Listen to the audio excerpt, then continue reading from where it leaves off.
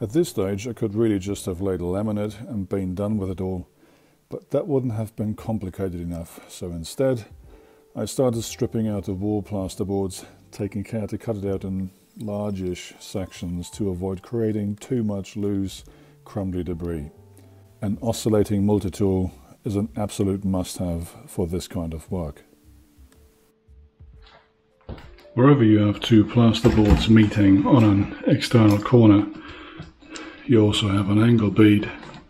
This one's metal, and it's a pain in the backside really to get the plasterboards off if they're held in place by an angle bead like this that is in turn nailed into timber frame below. So I'm going to try to pull this off first. That should make getting out the plasterboards a little bit easier.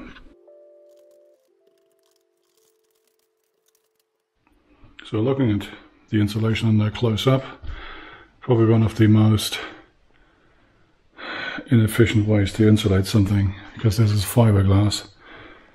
And if you don't really put it in there, or if you start bunching it together and compacting it, then it loses its insulating qualities. It's more of the same here. So it looks like my initial thought that it's poor insulation in these slopes and in the window casings, whatever. And it's responsible for the cold temperatures in here in winter and it getting quite hot in here in summer. And it is probably true. So I'm going to take this bit off now as well.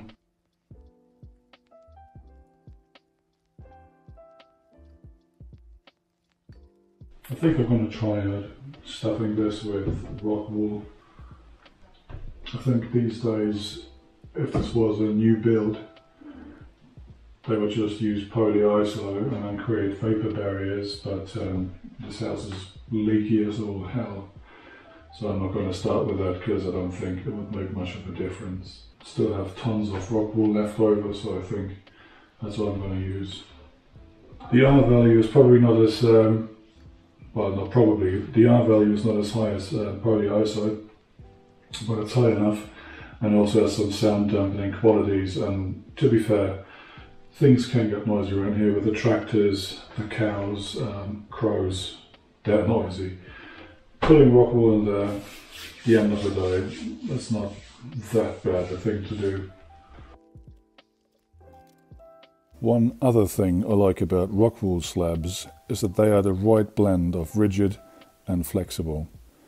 Flexible enough to wedge them between timber studs and rigid enough to retain their slab shape that is so easy to work with. Also, it doesn't squeak like polyiso does. It doesn't squeak at all.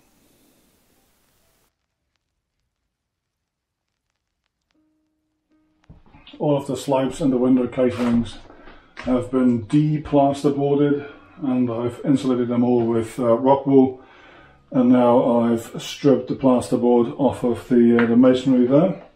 And the way the plasterboard was fixed to the masonry was just with spot glue, so these splotches of some sort of construction adhesive, they were just splotched on the wall, and then the plasterboard just pressed onto them, so they're a bit of a pain to remove, and that has to be done the old-fashioned way with a mallet and a flat chisel.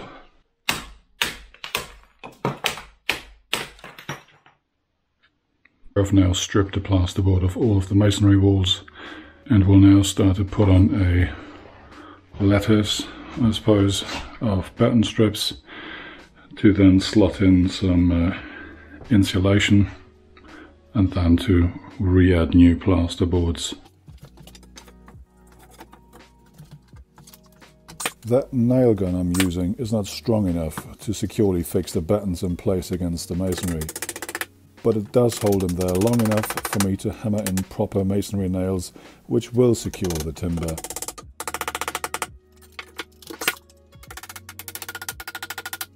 I start with a 2x2 outer frame around the edges of the bare wall.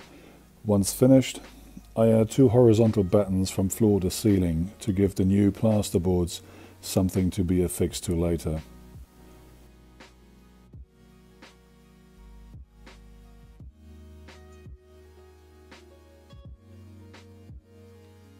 So now the main battens are in. I just put in these vertical ones here. They're they have 120 centers.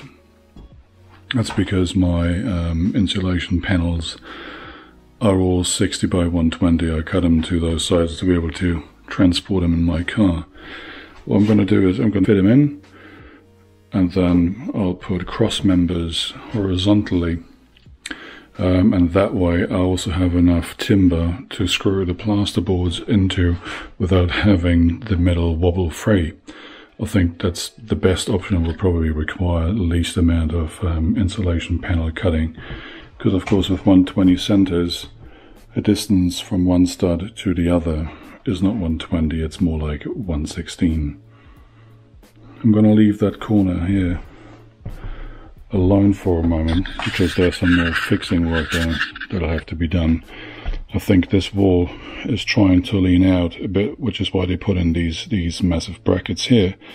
But there's definitely gaps in the mortar there, and I feel a breeze coming through.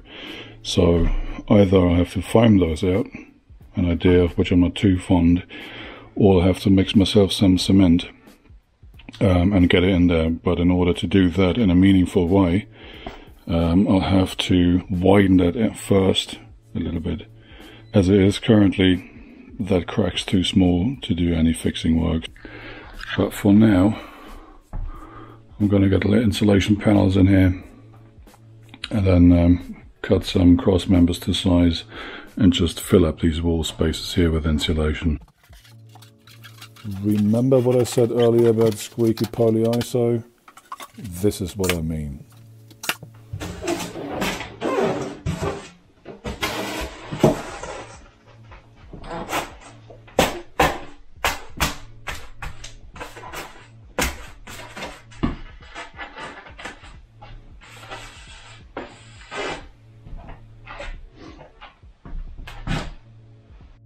I've now wrapped the insulation around the remaining masonry walls, and now I'll start sheathing the walls with plasterboard, starting with these slopes.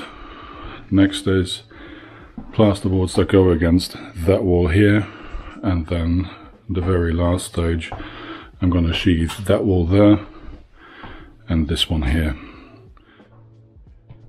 Being tall can be a pain most of the time, but it is a clear advantage when doing walls, from measuring to sheathing to plastering. The ceiling here is about 240 high, that's 8 foot in the archaic system, which I can still reach to take measurements.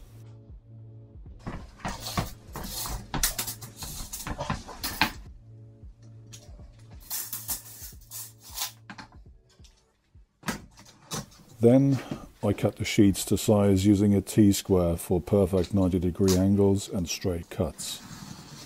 These plasterboards are foil backed, which gives them some measure of protection against moisture.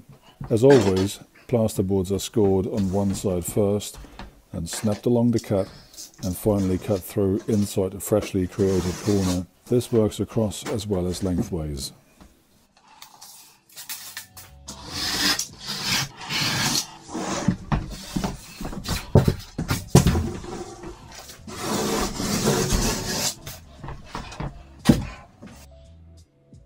Lifting and holding the boards in place under a slope can be done using a plasterboard lift. I went with a bare knuckle approach, or bare scalp approach. Anyway, I used my head instead of a lift.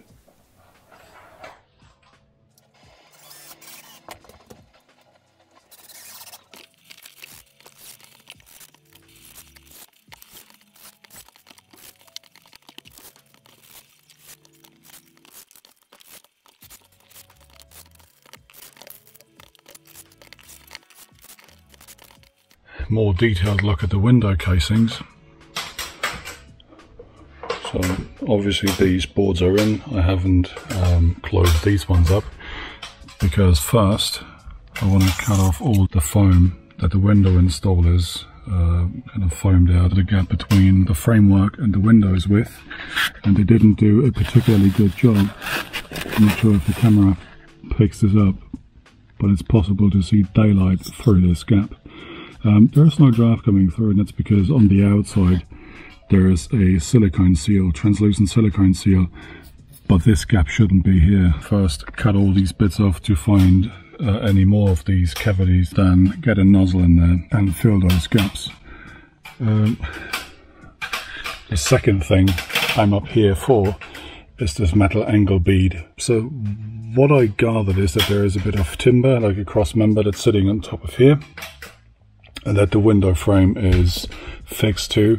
And on the inside there is probably a bit of plasterboard here and a plasterboard underneath or something, and this angle bead is just there to make a nice clean plaster finish, except it's not clean. We've always had discoloration, and I think it's visible here up on this bit, and it's because of the rust. Now the question is, why is this rusting? So what will need to happen is I'll need to pull this off and then hopefully get to the timber behind it to see if the timber is wet or if it's drying alright. So let's say if the draft came in through, let's say, a gap between the frame and the window itself, got up here with the moisture in the winter and made this rust, or whether the piece of timber that this is sitting on is wet itself, which would probably then come from the outside, and that will be a whole different pain in the ass. So I've gotten through to the timber underneath. There's some water discoloration here, but it doesn't feel wet to the touch, so that's good. Once again, there's daylight there, and if I stick my fingers in it I can't feel a draft, and I think that's due to the silicone seal on the other side again. So once again I'll need to foam that out. There truly is a bit of plasterboard here from before, and that plasterboard is knackered, like it's discolored. So this would have been spongy, and it even feels, it does feel a bit dodgy. So I'm just going to pull this out in case there's some business going on where, I don't know, maybe some remaining moisture that's being retained by the material. So I'm going to pull it out. Any cavity I'm creating I'll just fill out with foam. Once again, there's daylight there, so I'll have to get in there with a screwdriver, pick that out, and then foam this out properly. Same way all around here, and then hopefully that'll end this particular problem. But yeah, it's a bit of a relief that this doesn't feel, I don't know, spongy or sopping or anything. Right, time to case the window alcoves in. These are already sheathed, more or less, and now it's time to do that one. To minimize waste, I use the narrow plasterboard offcuts from making the slopes to board the alcoves up, checking with the spirit level that the edges are perfectly horizontal. Right, now to cut the axis off, I'll do that from this side.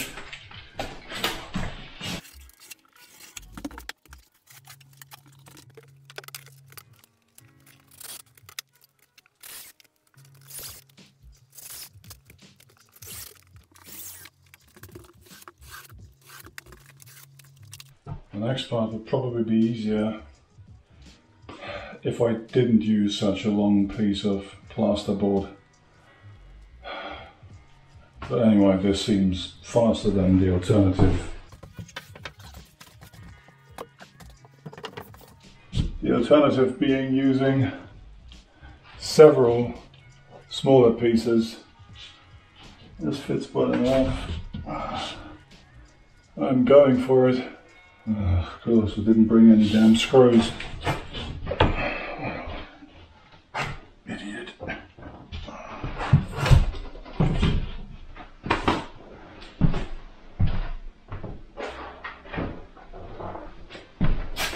Should have just moved the box over the last time. So bad.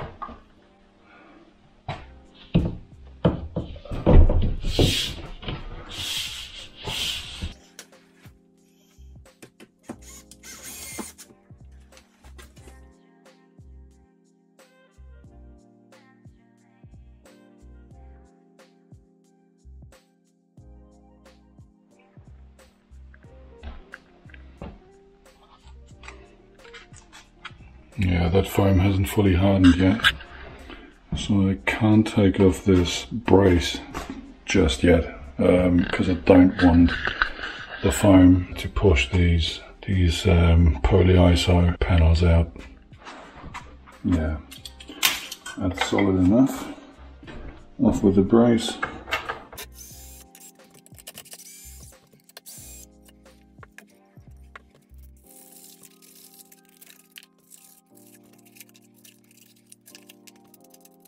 Right, and that's solid enough. So now I guess I can start plasterboarding this. That's why I put these wooden blocks here and nail them into the masonry through the plasterboard, so that there is something for me to screw into. So my plasterboard sheets are going to meet on this bit of timber here. So I need to get the measurement from that corner to the middle of this timber bit.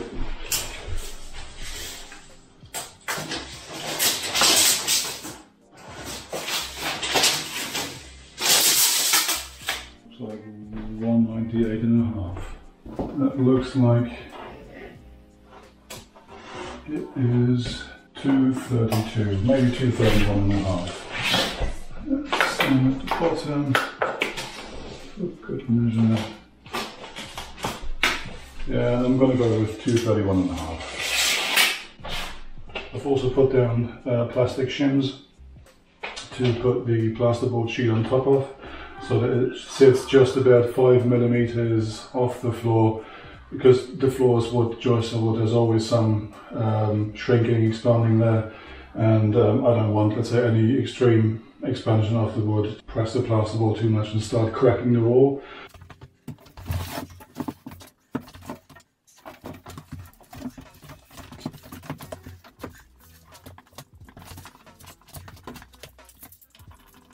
I'm just making some cuts for the window alcoves,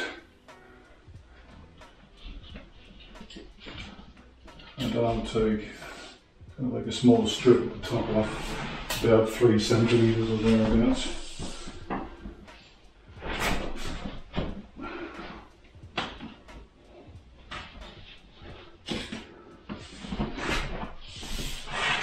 And that has to be done first, to allow me to get this sheet as close to the wall as possible. Next, I'm stripping away about 3 centimeters worth of board to make it fit under the roof slopes, using a straight edge for clean cuts.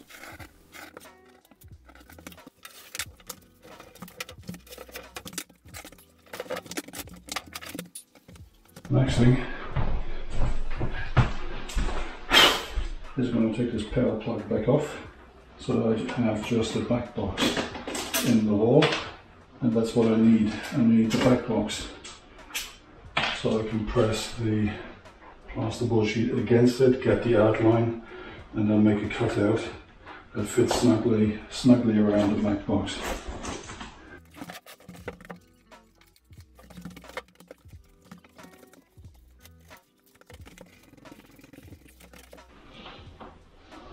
Now, I just applied pressure against that board, get like thin sheet metal off the back box, and hopefully I'll have a good outline now.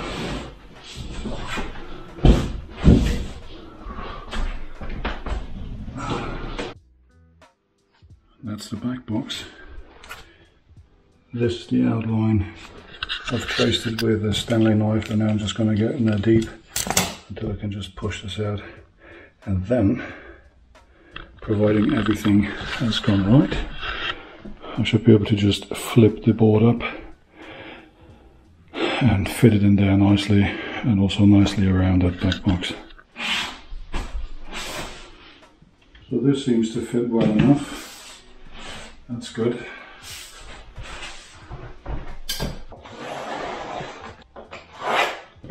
And once again, plumb line upwards.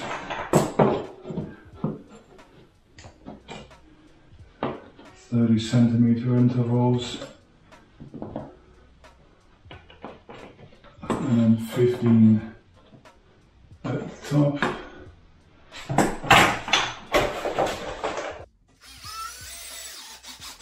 The batten strips are level and I've marked the locations on the floor. Using the pencil lines I've just drawn on, I can now screw the plasterboard in, while being sure the screws are anchored securely in the timber battens behind. Recall the last time, so I've obviously cased the alcoves with plasterboard. Haven't done any plastering yet, so the screws and the joints are still visible. I've also put the two big sheets on the wall. Just this one is missing. That's a more complex shape because of the slide cutout as well as the cutout for the socket. That still should be easy enough. I should be able to get this done tonight. Just after finishing my day job. 220. So I can just take in fresh plasterboard sheets, make a cut off at 220, and then get this here, make a level mark on the side. That'll give me the slope, cut that off, fit it in.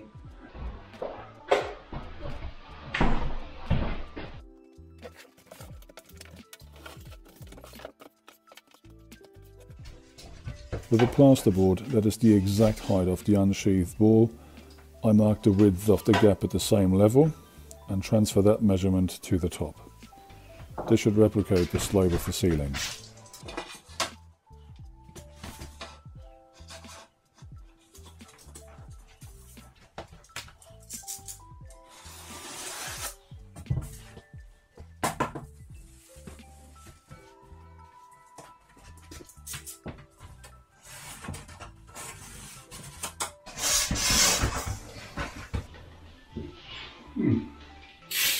This is a bit of a conundrum. That's probably this whole elaborate technique to do this when you're by yourself that I'm not aware of. Anyway, this worked without injuries.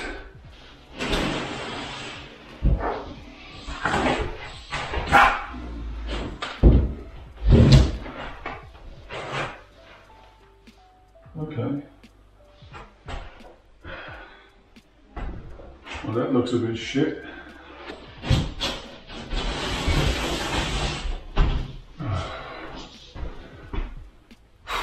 Again, an iterative process. Because the board doesn't quite fit yet, I'm shaving a few millimeters of plaster off the top and then try again. Okay. That's better.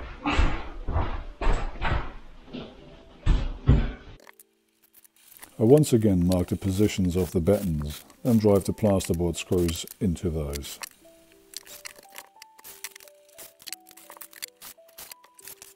Right, now that's this wall sheathed in plasterboard. Time to look at the last remaining one, which is this one here.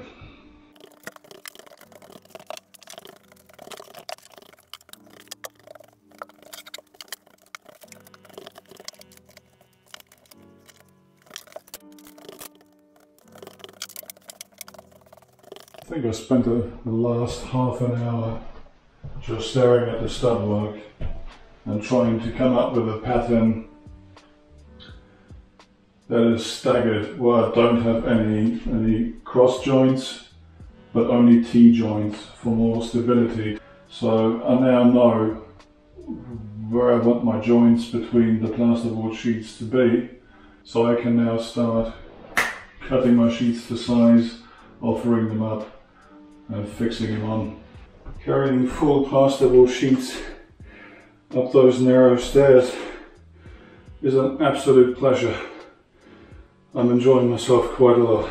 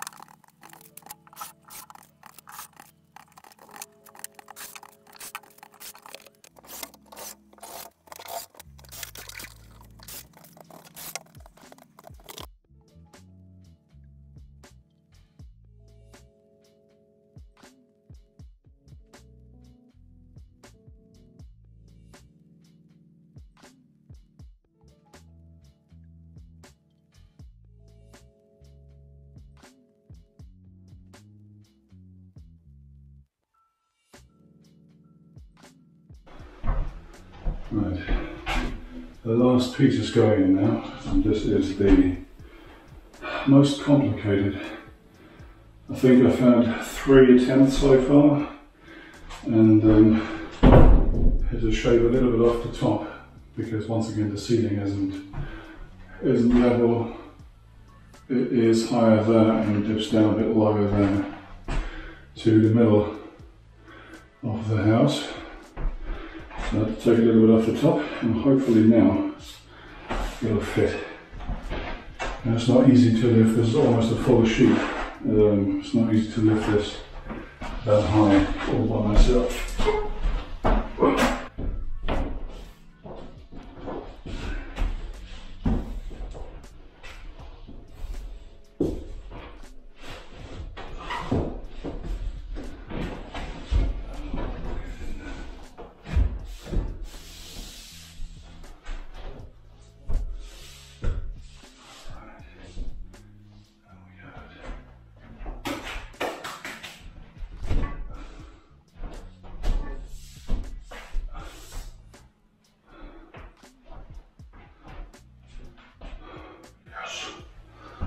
Marking the positions of the studs is even more important here to avoid driving a screw into the heating pipes I've run into stud work behind.